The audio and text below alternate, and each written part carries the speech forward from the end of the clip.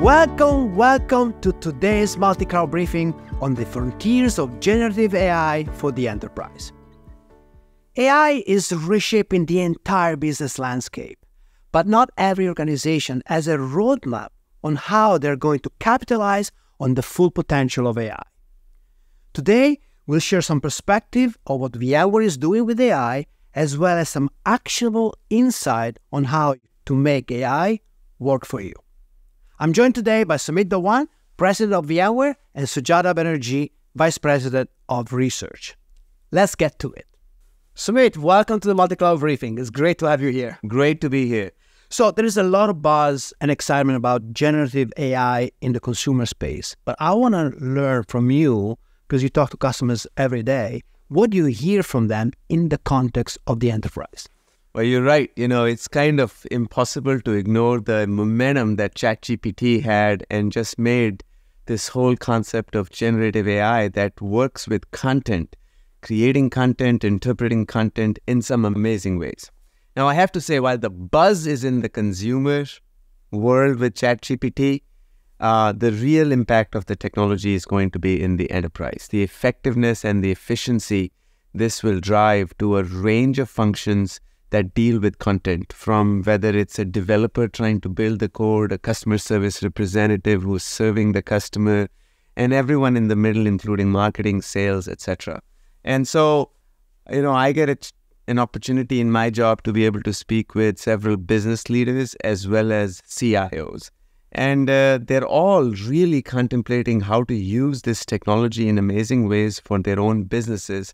And CIOs, in many cases, are both excited as well as concerned. Excited as in there's tremendous potential. They're evaluating the technology, what to do, how to power up various different business scenarios. Concerned because there are unanswered questions about using the technology, sometimes in public domain. How will the regulatory to privacy to intellectual property concerns that they have are going to be addressed? So those are the context of conversations I get engaged with in this world of Gen AI. Early, promising, exciting, but at the same time concerning.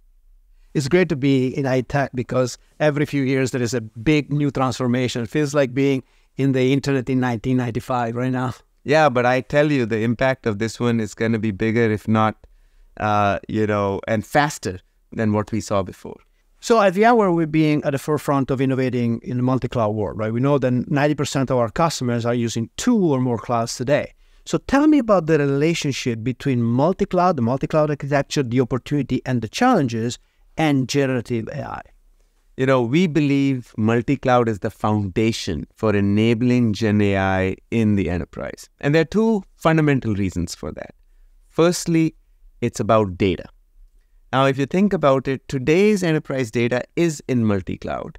Some of it is okay to be in public clouds and even in public domain, and others has to be in a highly controlled and many times even private cloud environment. That's just the reality of how the enterprise works and what their policies are and where the data is.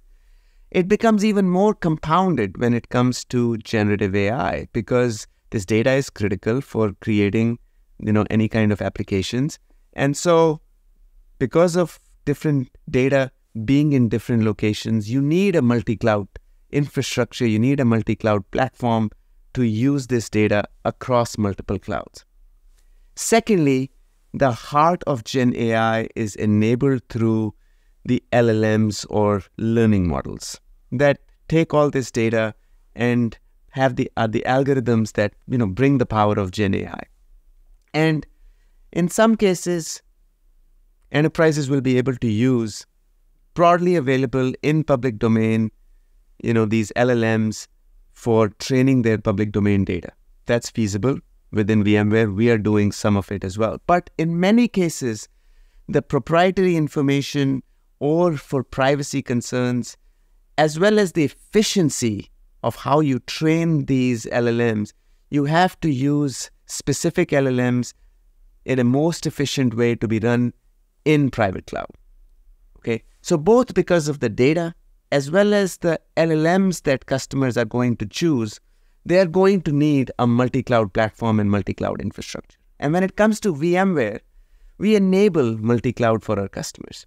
customers can, as we say, use the best cloud for their applications. We call that approach cloud smart. Gen AI is the next generation workloads that customers can use with the multi-cloud and cloud smart approach in the future. They can use the right type of application that is built on these LLMs in the cloud of their choice. And the customers that have already taken step with multi-cloud with VMware, they're 2 steps closer to adopting these power of next generation Gen AI workloads. So to me, multi-cloud is the foundation for enabling Gen AI faster, quicker in the enterprise. So choice of where the data comes from across cloud, choice of where you run your model and your application with high efficiency, but with the control and privacy that enterprise customers require. Well said. So with the exponential adoption of AI in the enterprise, people are concerned about ethical issues and responsibility. What is our approach internally at VMware? Listen, we're taking it very seriously. Of course, we are adopting the Gen AI technology, and I want to assure our audience and our customers that it's critical for VMware. At VMware, we are committed to a core set of principles built upon, number 1, privacy and security of our customers' and partners' information. Number 2, usage of the technology and the data in an inclusive, fair, explainable, and transparent way. It's extremely important to us. And number 3, making sure that we have reliability and safety of however the technology is applied, taken into account first and foremost. So ethics and how we use it in Gen AI is a collective responsibility of all of us in the industry. And within VMware, we're taking it extremely seriously. So Sumit, as we look ahead at VMware Explore, can you tell us how generative AI will factor into VMware's strategy? Yeah, so, our goal at VMware is to democratize access to Gen AI for the enterprise. That's our fundamental goal. As we think about what enterprises are dealing with, they are dealing with how to get started quickly. Do they have choice and flexibility? Can they make sure that their data is protected? And are the systems they are going to use efficient? Sometimes it can be extremely costly to train. So having choice of using the right learning models becomes extremely important. So that's our goal, democratize Gen AI in the enterprise. Key things to do so would be, firstly, offering customers control over their intellectual property and privacy. Number 1 thing. Because without that, it will only create friction and the technology will not be effective in the enterprise. Secondly, cost effectiveness. As I mentioned, the right learning model for the right application. We are going to make sure that customers can run these learning models in the most efficient way on our infrastructure. And thirdly, how quickly customers can bring the value of the Gen AI time into the enterprise. We want to make sure that that's as fast as possible by bringing simplicity into the solution we bring to customers. So at Explore, I'm very, very excited. Our customers get to learn about new technology innovations that we are bringing into our platform, our multi-cloud and cross-cloud services solutions. And secondly, our ecosystem. We know we have to give customers choice and flexibility and not necessarily lock them in to a single set or a stack. So our platform will enable ecosystem partners of whole range of ecosystem partners, from providers of LLMs to service providers that enable the stack at the enterprise in a quick and rapid fashion. We're excited about it, and in just a few weeks, many of our customers get to see and feel this new technology in their hands. So thank you, Sumit, for your insight. We really appreciate it. Well, thank you for having me, and look forward to everyone to be at Explore. Fantastic. As you heard from Sumit, VMware is focused on unlocking the huge potential of AI in the enterprise. But now, let's go a little deeper on the technical side with Sujata Banerjee. So welcome, Sujata. I'm very excited to talk to you about AI because of your role in research at VMware. So tell us about the focus on AI in the research lab at VMware. Thanks, Vittorio. Really glad to be talking to you about this topic. It's a really exciting time for all of us in the tech world, where we've had some really exciting innovations in AI, and in particular generative AI, which has captured everybody's minds. In the research group here, we've been looking at some of the problems related to deep neural networks and now more recently large language models, about the robustness and explainability of these models, because they are wonderful, but they do have problems as well. And in terms of the robustness and explainability and the resource requirements of these large language models from the training perspective, from the inference perspective, there are a lot of systems-related problems that we need to solve. How do we make it more efficient to run these workloads in data center, at the edge? What are the resource constraints? Privacy and security are really important problems in this context. And we've been working on topics like resource efficiency in federated learning topics, which are really important in being able to run machine learning without having to exchange the actual data, which might have some privacy constraints. And so we've been looking at many of these related topics and looking forward to contributing to this field as we go forward. Tell us about the challenges that you see in integrating AI and generative AI into a cloud environment. I see this from two perspectives. One is, how do we run AI workloads on infrastructure, cloud infrastructure efficiently? Also, how do we use AI and machine learning to improve the cloud infrastructure itself, so it can have some really nice properties of scalability, automation, and so on. And if you think about the AI stack that is evolving, it's pretty complex. There's obviously hardware and software components. In addition, you have these data operations and infrastructure related layer machine learning operations on top, which enable you to orchestrate distributed training and inference. And then you have the applications on top. It's also a whole bunch of new components, like perhaps vector databases, which help you do in-context learning. So all of these layers put together, it's relatively complex, and there are many choices at each of these layers. So from a technical perspective, how do you make it easy for somebody who's just interested in getting their work done without having the infrastructure get in the way? How do we make it easy for them to run their workloads? And in addition, how do we make it easy for folks who are interested in running their own data sets in their own environments without having to transmit the data anywhere? These kinds of privacy issues, securing models, securing data, there are a number of different challenges that need to come together. So at VMware, we are looking into this entire stack on how we make it easy for people to use it, and how do we make sure that as things evolve, this choice and the set of trade-offs that one can make are visible to customers, visible to enterprises, so they can make their own choices about what they want to run in their environments.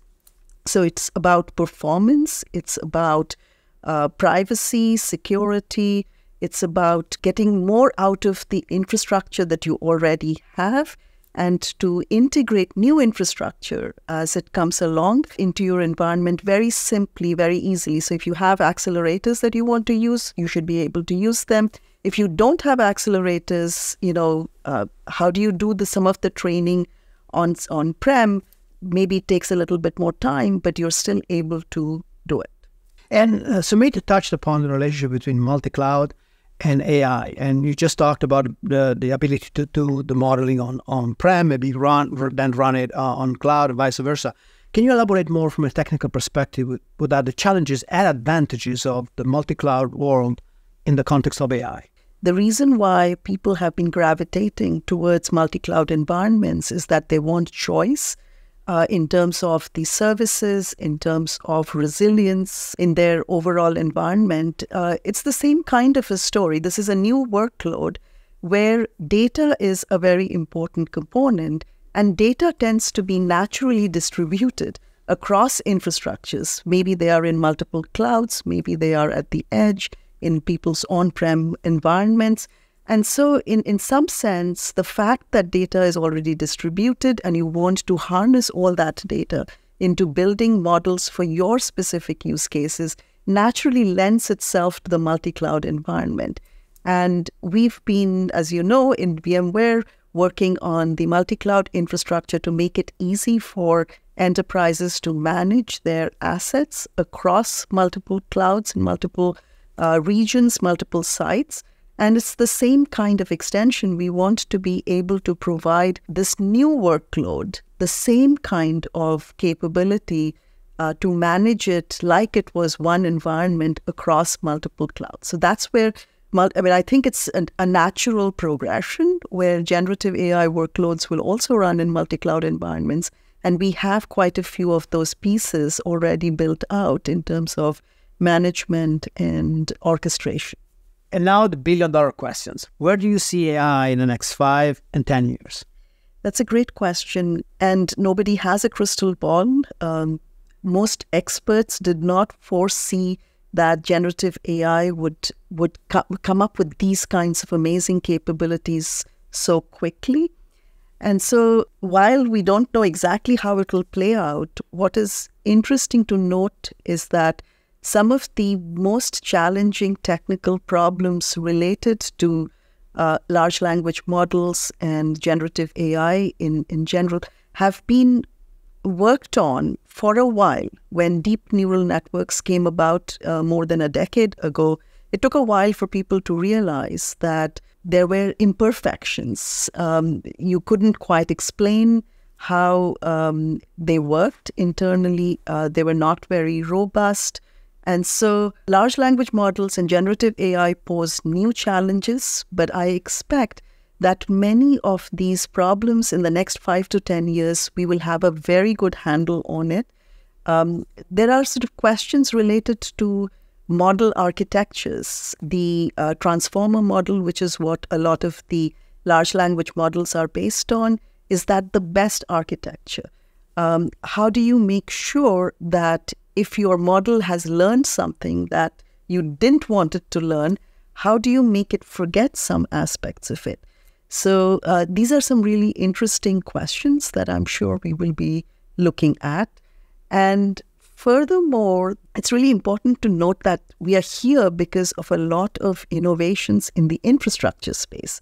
So we will continue to see innovations that make it much easier to run these models, whether it's training or inference, very efficiently.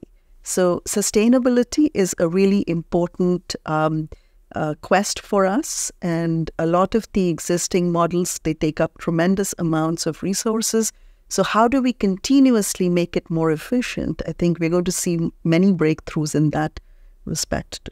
If there's one thing that VMware is really good at is, getting efficiency out of existing infrastructure. So this was a great conversation. Thank you, Sujata. Thank you, Vittorio. Thank you for joining us today. We'll be discussing AI and much more at VMware Explore the week of August 21st in Las Vegas, followed by more events throughout the world. We hope you can join us, and I'll see you there.